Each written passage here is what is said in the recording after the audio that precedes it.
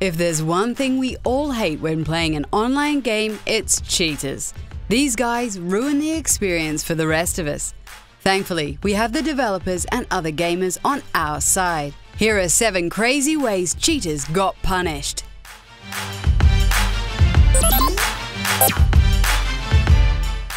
The online role-playing game Everquest 2 recently announced the idea of prison servers. People who cheat or use a glitch to their advantage will be exiled to a prison server. In this online jail, cheaters can cheat all they want since they only play with other cheaters. We wonder if they also make prison wine and shank each other. The developers of Guild Wars 2 took things a bit personally when a cheater was clearly cheating by respawning all over the place. They took control of his character, undressed him, and made him publicly commit suicide. They also deleted all his other characters and blocked his account. That's one way of setting an example.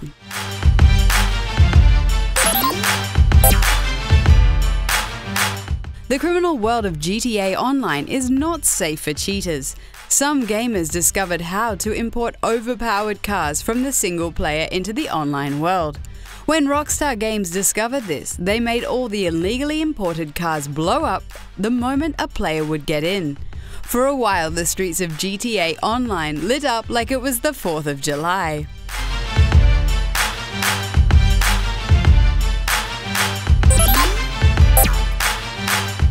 When Gears of War 2 launched on Xbox 360, some gamers discovered a way to unlock all achievement points.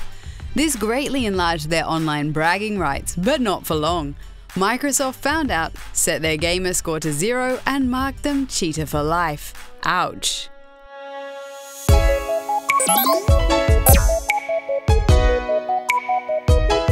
The developers of Titanfall have taken a similar stance to Everquest 2. Everybody who cheats will be banned to a special server. Here cheaters can fight each other with their auto-aim bots and wall hacks enabled.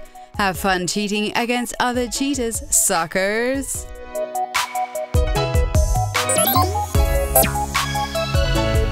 Valve has been very smart with its anti-cheat policy. Dedicated gamers from the Counter-Strike Global Offensive community can get the Overwatch status, which allows them to point out cheaters. This way, Counter-Strike is one of the first to have its in-game policies managed by gamers themselves, and it works pretty well according to the community.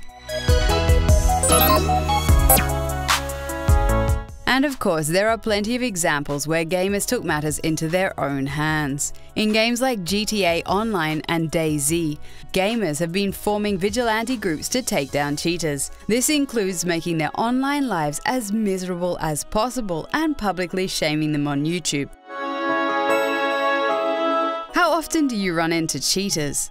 And what do you do about it? Share your stories in the comments below.